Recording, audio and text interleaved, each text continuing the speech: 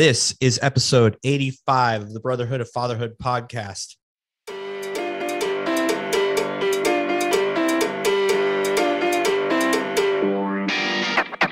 Get ready to tune into stories of average men striving for greatness, to become the leaders that are needed in their homes, in their career, and their communities. This is the Brotherhood of Fatherhood podcast.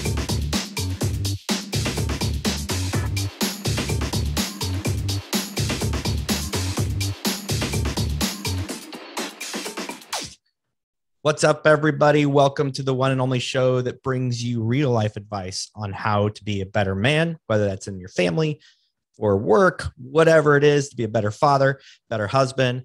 We're here for you. So today's a little different.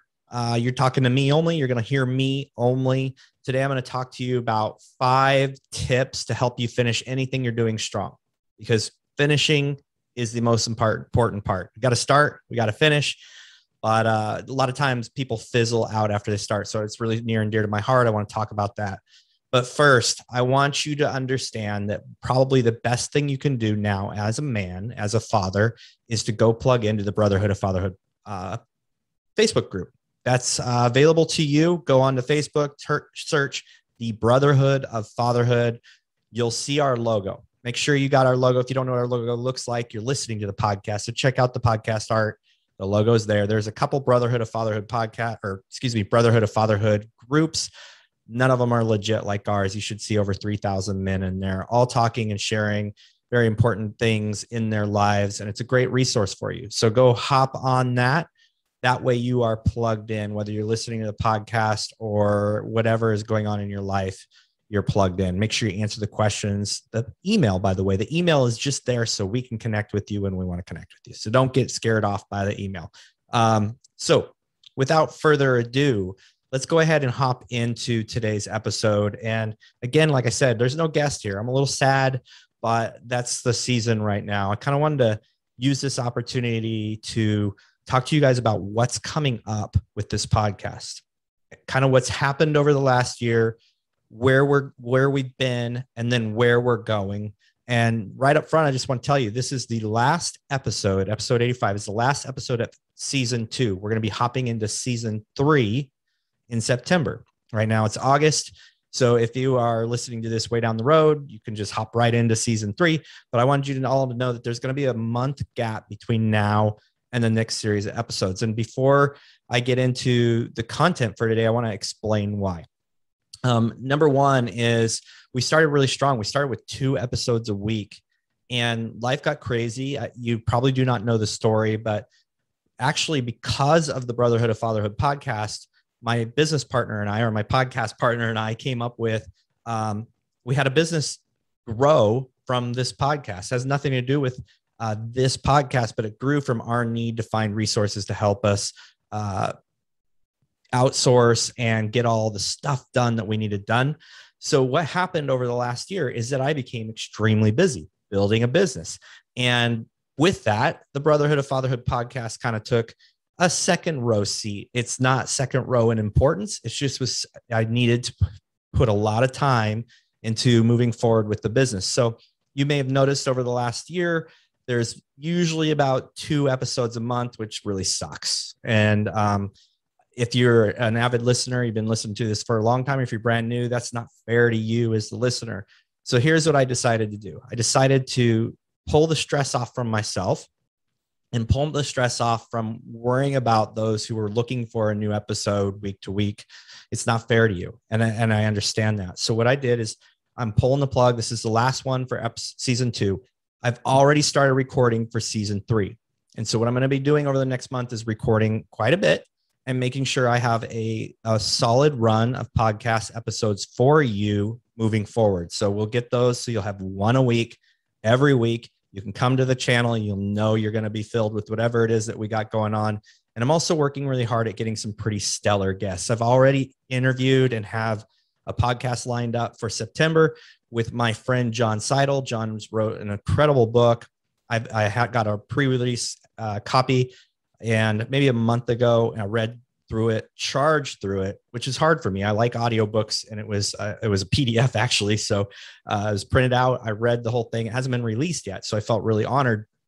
And I wasn't thinking that book was actually going to be all that relatable to me, but the book is on anxiety and OCD, mostly anxiety, because OCD is usually caused by anxiety. So my friend John has gone through a really incredible journey of learning about his own anxiety and how to manage that. And hey, look, if you don't have diagnosed anxiety or some sort of mental illness or been that way, there's a really good chance that someone in your family has, or someone very close to you has. And so I went into this book thinking, yeah, it's just going to be great, but it actually really hit hard, and I learned a ton, and I felt very relieved on some of the things that John shares, and allows me to feel okay with some things that happen. He also addresses, like, as being raised in the church, how the church can better prepare itself for helping those that are going through heavy anxiety, which is incredible. So he addresses some pretty big issues. It's an incredible book. It's hit some number ones, a lot of number one lists on Amazon. It hasn't been released yet. So if you're listening to this before September, it comes out in September, but be watching for that podcast interview with John Seidel. We sit down in his home for an hour and a half and get deep and talk about some things that in his life, and go on Amazon and pre-order that book, because you will be so happy you did. So I've already got that done. I'm putting out emails and finding more and more great people to join me, have conversations about being a father, about being a husband, and about being a leader in the community. So I'm working really hard and getting some really valuable content for you. And I just need a little time. I have another podcast. Actually, I have several other podcasts you can check out. Principles of Growth. That's with a buddy of mine, Matt Chenard, and I do that together. Actually, the content from today is stemming from an episode him and I shot this week on, it was actually 6 tips for finishing strong. I've narrowed it down to 5, but you can capture that on, or go ahead and check that out on Principles of Growth podcast. And then I'm launching another podcast. I have not announced the name of that one yet. So I'm going to be diving heavy into the podcast world. And so I really want to load up Brotherhood of Fatherhood. And here's a plea to you all. Like, look, if you're listening to this and you know someone you want on this podcast, sometimes it's hard to get people to understand why they would want to come to a podcast, especially bigger names. So if you have a connection or would like to introduce me to someone, we've had some great people introduced. Vincent Vargas was introduced to me by my friend Jeff Smith, and he's a TV star, and he's got a lot of kind of famous roots going through. We were able to get him on the podcast. That was because of a connection. So if you have a connection to someone you would love to hear on here, who might bring in more listeners and bring in more men to the Brotherhood of Fatherhood, I would love for you to help make that connection with me. Okay, so what we're going to talk about today is 5 tips for finishing strong. Now, before we get into this, you're probably going like, what is this about? Really, what this is about is the fact that anytime we try to improve our lives, we try to improve ourselves, typically growth comes from difficult situations, from putting yourself in difficult scenarios or doing hard things. It's one reason I go ruck at the hottest time of the day. Literally the other day, I waited until it got 110, and then I went out and went on my afternoon ruck/walk.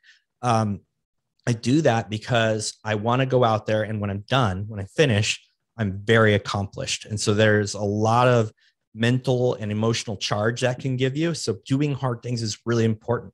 It's just, let's go to the most basic way of explaining this. When you go to the gym, you're doing hard things, you're breaking yourself down, you're breaking your muscle down so that it can grow back stronger. I believe with all my heart that in everything that you do, no matter what you're trying to get better at, you've got to do the hard things. Sometimes that's having a really frank conversation with your spouse. Sometimes that's disciplining your kids when it hurts. And that's a big one. But that's how your kids' growth will occur. In work, you have to work harder. You have to do more. You have to put in more. You have to put in better in order to grow in the industry you're in, to grow in influence if you're a business owner, to grow within the organization that you are employed by. So growth does not come without difficulty. And so what I see a lot, and what my friend Matt and I were talking is, a lot of times people will start something and they'll quit because they're not prepared for the difficulty, the most difficult part of the journey, and that's the end. Like his analogy was he's going and doing deadlifts, and they're hard, but it's not the end of the world. But those last few reps and the last few sets are always really taxing. And a lot of people will give up. But what they may not realize is that the absolute most muscle growth, the absolute most growth to gaining, making gains is, I guess, as you would say in the gym world, is those last reps. And so we got together and had a great conversation about what are some things that men, or anybody for that matter, can do to make sure that they finish strong. I also want to recommend 2 books. If you're feeling motivated and you want to do new things, try new things, maybe it's build a new business, start a side hustle, whatever it is, I have some book recommendations. John Acuff has 3 books, and one is called Start. So it's just about the art of getting started. One is called Quitter, and then one is called Finish. And he has more books than that. John's a hilarious guy, but he has these 3 books, and these made a real difference in my life. I've always been a starter, and I'm learning to be a finisher. And so those are some things you might want to pick up if you're interested in what it takes to do something new, to do a side hustle, to do something greater in your life. So number 1 that Matt and I came up with was building out a no escape plan. And this came about with me with rucking. I was talking to Matt about, I go rucking at the hardest time of the day. It's usually a second workout. And if you don't know what rucking is, it's basically a hike or a walk with a heavy pack on. And so it makes the difficulty that much harder. It makes it, more strenuous, and it just adds a little more of a mental grind to your head because it is harder. So I do that. The last one I did, I believe, was Sunday. I went out when the temperature was 101, the heat index was 110. And so that was probably 4 miles, I believe. Sorry, I'm gonna sneeze, excuse me. But that was 4 miles. So the thing that I was thinking about is, from the very beginning, when I started doing these routes, these walks or hikes or rucks, whatever you want to call them, I kind of built in a no escape plan. And I think this is a really good idea for a lot of things you do, is build in a way that you can't escape. Once you've got started, it's really, really hard to stop. For me, it's doing a route in my rucking that once I'm out there, I have to go all the way to finish. Sure, there's shorter ways home, but there's nothing shy of 3 miles. So by the time I hit the place where I might start getting tired, there's no turning back. So in life, if you can build a no escape plan, sometimes that means burning your boats. And if you haven't heard that story about Cortez, you got to look it up. A really great author who talks about that is Andy Andrews. You can look up Cortez or Burning the Boats on YouTube and watch him talk about that. It's a phenomenal analogy to how, when you're wanting to do something, one way to make sure you succeed is to burn your boat. Sometimes that's quit your job. Sometimes that's throwing all your chips in, is another way of talking about that. So build a no escape plan. That's tip number 1. Tip number 2, maybe the most impactful, working with our brains and the way that we kind of tick behaviorally and emotionally, is having accountability. So when you want to do something, accomplish something, the best way to make sure, or the best way to ensure that you're actually going to follow through, is having accountability. Not too long ago, I was on a podcast, and I've always wanted to do cold baths or ice baths after strenuous work. There's so many benefits: boosts testosterone, reduces inflammation, increases recovery or decreases recovery time, all these great benefits, but I've kind of been scared of it. So what I did is I got mass accountability by, when I was a guest on a podcast, I announced that I was going to do ice baths. There's no backing out now, because I have that social pressure now to do it. People will ask. So accountability is the number 2 tip for finishing strong. Number 3 is another huge one. My friend Matt is very knowledgeable about this, very passionate about that. And it's know your why. Why are you doing what you're doing at that moment? Now, usually success comes from a lot of small steps and a lot of little, forward movement to get to the big movement. So it's kind of hard to keep focus. But if you know your why you're doing it. Now, let me separate this from goals. Goals are good, but usually there's a why behind your goal. Like, I want to look good naked. That's a goal. The why is, I want to look good for my wife. But really, if I dug in, maybe my wife and I haven't been real connected lately. This is not true. My wife and I have a great connection, but maybe you haven't had a great connection with your wife. And you've noticed in the past that if you're really taking care of yourself, as shallow as it sounds, maybe she's more attentive to you when you weigh less and you're getting more cut. You look great. So that's more of a why. And maybe like going to the gym, you start going to the gym, your goal is to lose 10 pounds. Why do you want to lose 10 pounds?